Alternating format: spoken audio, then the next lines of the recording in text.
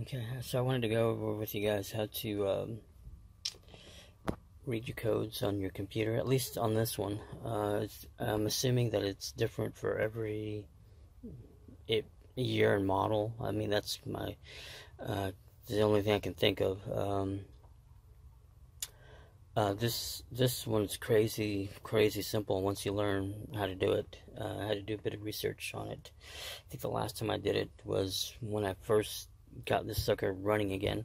But it's got a toggle switch in the back, and this little window here, and then another window over here where you can see read your codes. It's got a red and a green light that turn on once you're in that diagnostic mode, I guess is what they call it. So it's got an on-off toggle switch, and you want it, when you're doing this, want it in the off position. Or, I'm sorry, hopefully that makes sense because I don't talk loud. You want it in the off position, the toggle switch. Once you insert your key, again, this is a 86.5, so it might be different for your year and model. So you want to get your ignition in there, ignition key. Just turn your accessories on. You don't want to turn your truck on. You know, you'll see your accessories turn on, and you'll see the lights stay solid.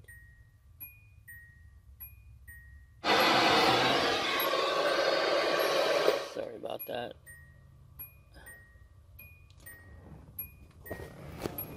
And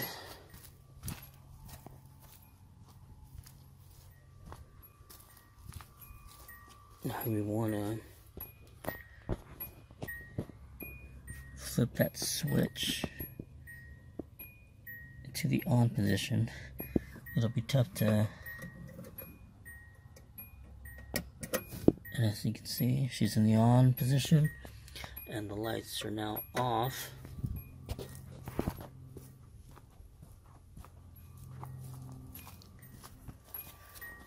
So what you want to do is tap your clutch a few times on your gas.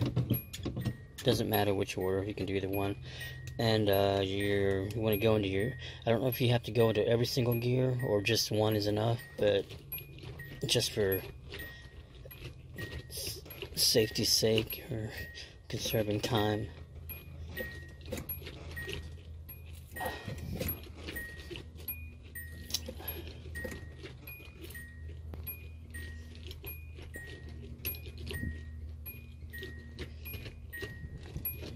I run through all of them just to be on the safe side.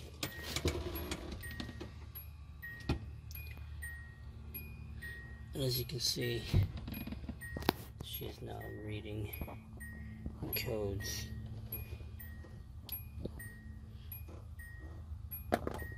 So, start writing these down, starting after this one.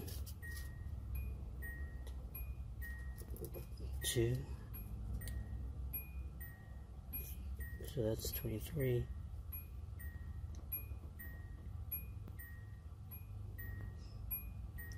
2,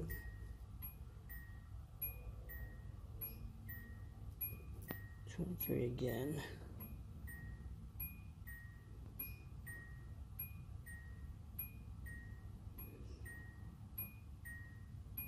so it seems like the only code we're getting is 23. So I'll look that up real quick, and I'll be right back. Okay, so after looking up what code 23 is, I know how to go online and look it up. It's the hard idle switch. I believe it's what it's called. And that goes to the stock throttle body that used to be, you know, on the intake, but since we have the Weber carb, and again, as you guys know, Weber carb doesn't use any of those sensors, doesn't need them. The fact that the computer's throwing that code it's not an issue because it's not affecting how the engine runs. So it's not a big deal that it's throwing that. So yeah, it's all good. And if you guys remember the last time I ran this, I think she was throwing like at least three codes, and all of them had to do with the sensors that went through to the throttle body. But anyway, yeah, that's fairly, at least on this model, it's like I said, it's really, really simple. So just to recap, to do this, switch your the toggle switch to the off position. Come back and turn your accessories on. Remember, don't turn your engine on, just your accessories. And you'll see both the red and the green light turn solid. They won't be blinking, they'll just, be running solid the entire time.